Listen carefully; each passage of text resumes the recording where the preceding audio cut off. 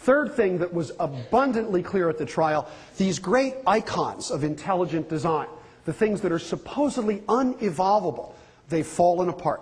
Example, specifically taken apart at the trial, the notion that the bacterial flagellum couldn't have been produced by evolution, or the blood clotting cascade, or the generation of biological information. I don't have time to talk about all three, but I'm going to show you two of them. The notion that these complicated biochemical structures couldn't have been produced by evolution has been championed by Michael Behe. And Behe has an idea that he calls irreducible complexity. And he says, you can't evolve these things because they're irreducibly complex. Notice what he says.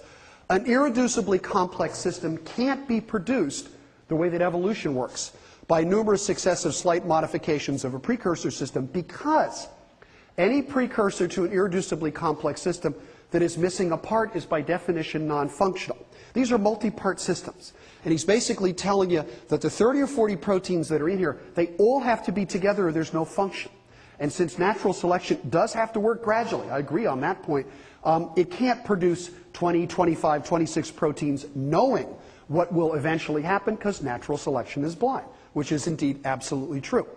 So the poster child for intelligent design by any standard, it shows up so often, it really could be called the poster child, is in fact the bacterial flagellum. This was mentioned so often in the trial that the judge, probably from fatigue, got a little sarcastic about it. One of the attorneys said, Your Honor, when we reconvene, we're going to talk again about the bacterial flagellum. And the judge at one point said, oh, goody. The last expert witness for the Board of Education, a biochemist named Scott Minnick from the University of Idaho, was called up to the stands to talk about this. And since Behe had talked about it, the lawyers had talked about it, and they had argued about it, and I had talked about it, as I'm going to show you here for a second, Minnick got up there, and he said he was going to talk about the bacterial flagellum. And the judge deadpanned, well, we've heard that before. And Minnick turned to him, this is the best line of the trial, Minnick turned to him and said, you know, Your Honor, I sort of feel like Zsa Zsa Gabor's fifth husband. I know what to do, I just don't know how to make it exciting.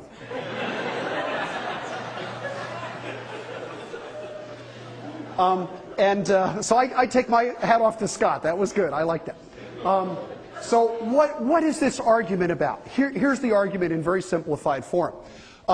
If you have a complex, multi-part biochemical machine composed of many parts, its function, everyone agrees, can be favored by natural selection. But the argument is that evolution can't produce them because the individual parts have no function of their own. That's what irreducible complexity means. So natural selection can't make this, doesn't have any function. Can't make that, can't make that. Therefore, you can't evolve a structure like this. Now, how does evolution explain something like that? Well, ever since Darwin, we've had a very good explanation. And that is these complicated machines, they don't arise from scratch. They arise from combinations of components that have different functions, functions of their own. And the components originate with functions of their own as well. Therefore, natural selection will work every step of the way. Now, that's not evidence, that's just an argument. But the beauty of this is we can now hold these two ideas up against each other. And we can say, who's right? If irreducible complexity is right, then the parts of these machines should be absolutely useless. But if evolution is right, we should be able to take these machines, look at their parts, and discover, wow, they do other jobs. So let's go ahead and do that. Let's take the bacterial flagellum. So if we start with the flagellum, here it is, and these drawings name the genes and the proteins in the flagellum, and we say, let's take away a whole bunch of the parts. How many? Not 1, not 5, not 10. Let's take 40 of its 50 parts away. Now watch very carefully, because I'm going to do that experiment right there. There it goes. The parts are all gone, and I have left 10 parts that span the membrane.